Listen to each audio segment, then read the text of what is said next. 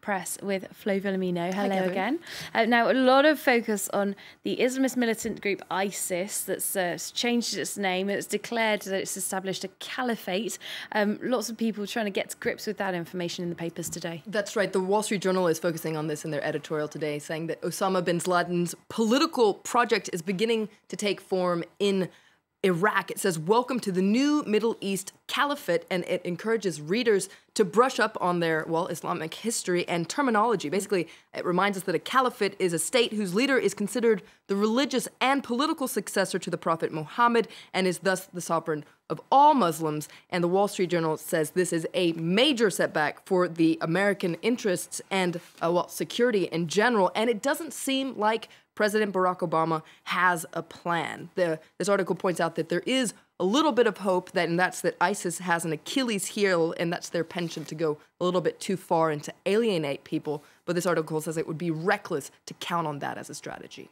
And I think a lot of people, probably some of our viewers included, are still trying to understand how this has all happened so quickly. It's really been a matter of weeks. That's right. And there's a very interesting article I really recommend today in Slate that looks at one element that might contribute to ISIS's success in the region, and that's climate change. Now, this might come as a surprise, but this article spoke to some analysts from the Center for Climate and Security, and it points out that there could be connections between climate change and the conflict in Iraq. Now, how does this work? Well, basically, increasing temperatures and the drying of agricultural land, so basically drought, is seen as assisting the destabilization of Iraq, and basically ISIS jumped in and took advantage of the chaos. Now, on top of that, this article points out that recent research suggests a strong connection between high temperatures and political instability. This is very interesting. They say that the cause, according to these studies, the cause is that there's a link between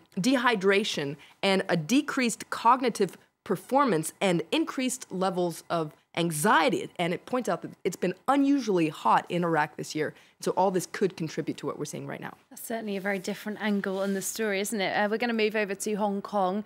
We've been reporting on how nearly 800,000 residents there participated in an unofficial referendum that Beijing said was actually illegal. This was organised by pro-democracy activists, and it was about choosing their new leaders in the future. Absolutely, and The Guardian is taking a closer look today. You can see a photo of some protesters there, and this article says that there's a rally that's going to be held tomorrow that's expected to draw some 500,000 people. Now, these campaigners basically want the public to be able to elect Hong Kong's leader, the chief executive.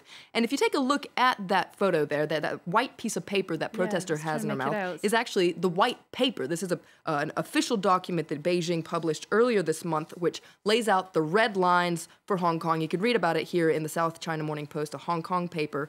It basically reiterates the whole one country, two systems policy and reaffirms total control over Hong Kong. But as you were saying, the Chinese media is also reacting to this referendum, to these protests tomorrow. This is on the front page of China Daily today. It's talking about how the Hong Kong chief has said that this poll has no legal standing. And in its editorial, China Daily really lashes out against the group that's organizing the rally and the online referendum, the Occupy Central with Love and Peace. It calls this a radical faction. And as you can see here, it says that this whole thing is unacceptable.